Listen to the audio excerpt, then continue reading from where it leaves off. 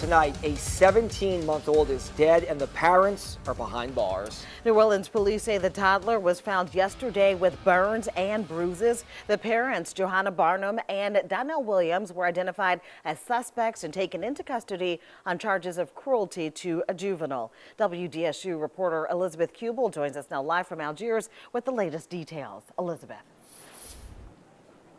Yes, and Gina, this is where police say that child was found. This is the Forest Park apartment complex, and neighbors that live here are so saddened and shocked by the discovery. I was really sad and kind of hurt because it was a little baby. You know, really didn't get a chance to life, you know, to live really none of his life, you know, and left so early, you know. So, I mean, it really was a sad day, you know. Hearts are heavy at this Algiers apartment complex with news circulating about the death of a 17-month-old. It's heart-wrenching, it is, because we in an area that's poverty, something always bad happening here. People lose their lives, they get shot, gunned down. And we have a security guard thing, so it's not going to get better. It's only going to get better when this whole system has to change. God has to intervene.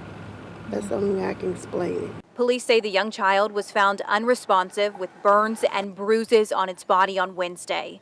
One neighbor, who didn't want to be identified, told us about the scene he saw. Well, I saw the police come, then the ambulance, then the coroner people, you know, come and pronounce them dead and stuff. So I'll take out the house, you know. A lot of people crying and shouting, you know, having a bad time, you know. The child's parents, Johanna Barnum and Donnell Williams, now face 1 count each of second-degree cruelty to a juvenile.